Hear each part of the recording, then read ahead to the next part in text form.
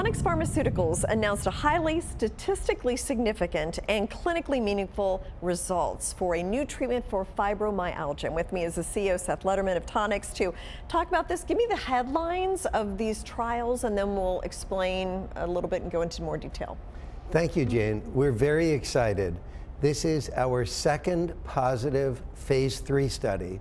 So we expect that our drug, which is called Tonmya, is ready to be submitted to the FDA for approval. Okay. This will be the first new drug, we believe, for fibromyalgia since 2009. And very importantly, it's a new class of medicines, and it is not an opiate, so it does not have addictive potential. Okay, and this is pain relief for fibromyalgia, is this particular drug, and that's, what did it see, these trials, like how much did it reduce pain? Fibromyalgia is a particular type of pain. It's now known that there are 3 types of pain, and fibromyalgia is the kind of pain that originates in the brain. And fibromyalgia pain has been notoriously difficult to treat with a medicine that has long-term tolerability. So we think that our medicine is suitable to be taken long-term, and it provided not only pain relief, so it's not only a non-opiate analgesic, it is that, it's a new kind of painkiller, but it also gave them improved sleep and a relief from fatigue, which is a sense of low energy that also afflicts fibromyalgia. Very interesting. Were there side effects? Every prescription drug has side effects. The level of systemic side effects was very low.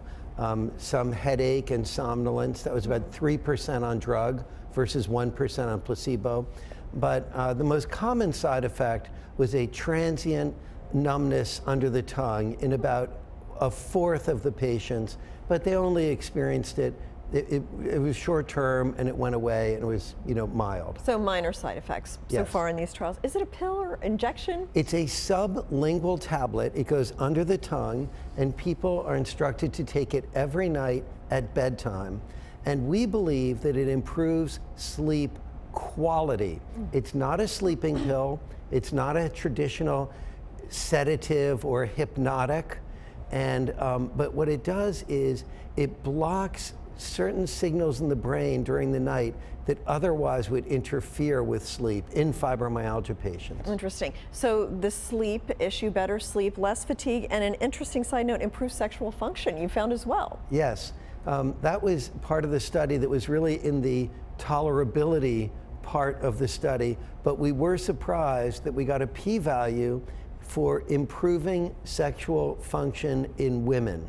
Most people with fibromyalgia are women, and we think that that's a big advantage because some of the other drugs for fibromyalgia do have a deleterious effect in some women, affecting sexual function. So that was an added feature of the data from the study. Thank you so much, Seth, for explaining that. Thank you, Jane. Thanks.